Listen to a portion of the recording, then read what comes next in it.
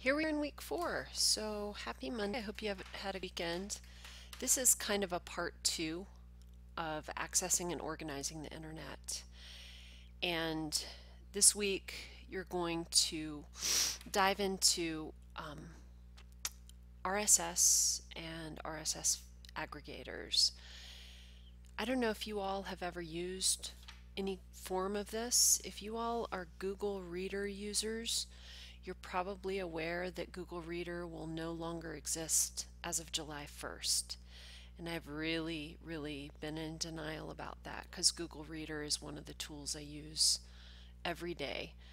But there are many alternatives, and I just picked one called Feedly, and we're going to explore that tool in this class, as we're going to use it as our RSS feed aggregator. So you'll be learning about that this week, and you're going to explore some more capabilities of Diigo. And we're not going to dive too deeply into wikis. Next week we'll be doing that. But we have to get ourselves set up with a Wikispaces account, and you're actually going to begin contributing to the course wiki this week.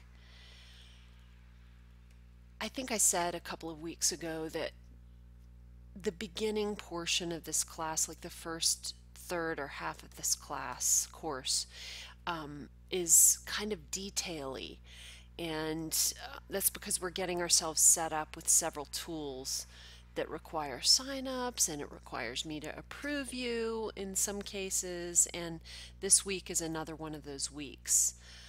Let me just run through really quickly the activities you'll be doing and kind of highlight the ones that will be sort of grade book items.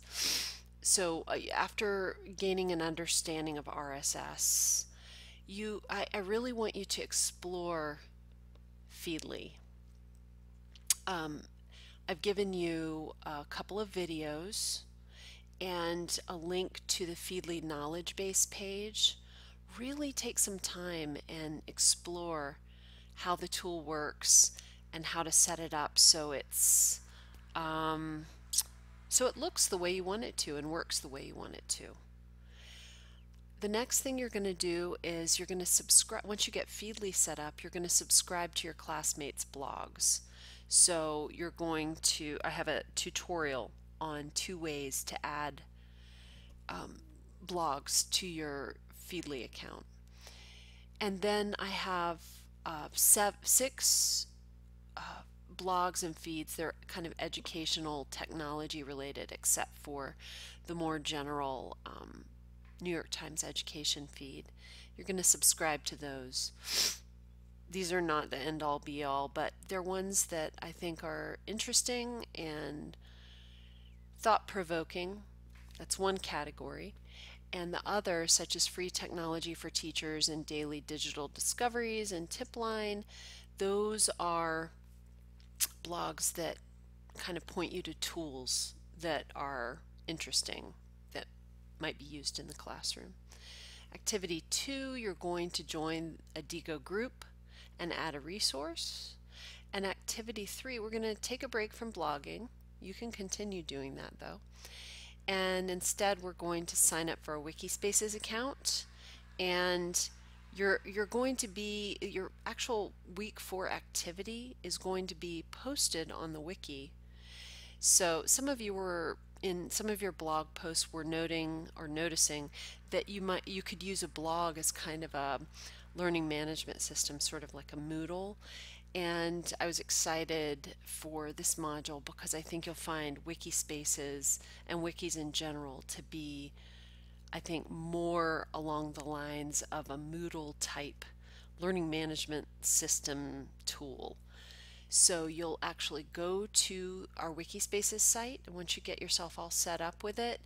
And again, I'm going to have to approve you, so you want to do this early in the week.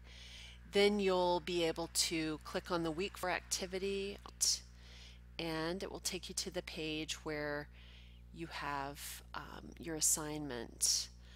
And some of you might be groaning and saying, oh no, she's making us watch one of those TED videos again. But I think it's really interesting. Might irritate some of you, which is awesome as well. But just follow the instructions on this page. Again, I want to reiterate that if you, I totally get waiting until the weekend to do your work, but because I have to accept you as a member of this wiki, you do not want to do this at, Monday at 2 a.m. because I'll be asleep. And I won't be able to approve you and have you complete this assignment. So try to get at least the sign up portion of the wiki assignment done early in the week so you can wait until the weekend and do your assignment, the week 4 activity. Okay, everyone, thank you. Have a great week. Let me know if you have any questions, comments, anything. Just shoot them to me in the form of an email or give me a call. Okay, great. Bye.